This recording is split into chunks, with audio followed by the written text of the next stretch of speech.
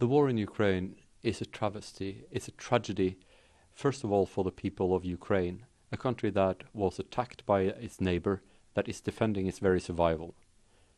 At the same time, this is a war that needs to be brought to an end. The human suffering and the geopolitical risk that this conflict entails is unacceptable, and I think all nations and countries of goodwill should band together to try to find a solution. And in that regard, I think the intervention by India to remind Russia of the consequences of actual use of nuclear weapons was very helpful. India didn't speak in a very loud voice, it didn't threaten anybody, it just made its position known in a friendly manner. And I think that we need a lot more of that in international politics today.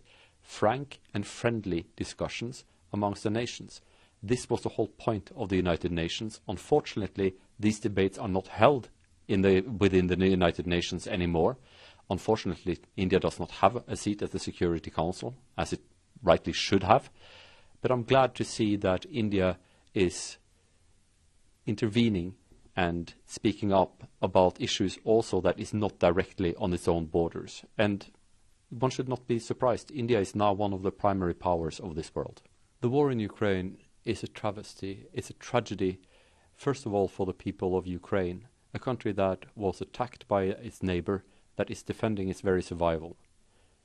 At the same time, this is a war that needs to be brought to an end.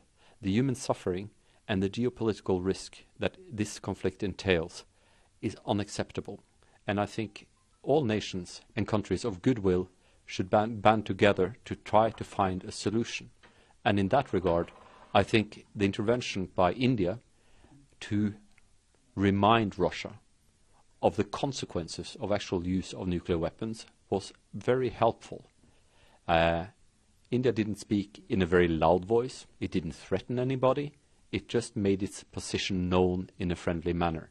And I think that we need a lot more of that in international politics today. Frank and friendly discussions amongst the nations.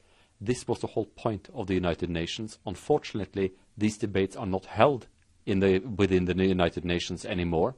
Unfortunately, India does not have a seat at the Security Council, as it rightly should have.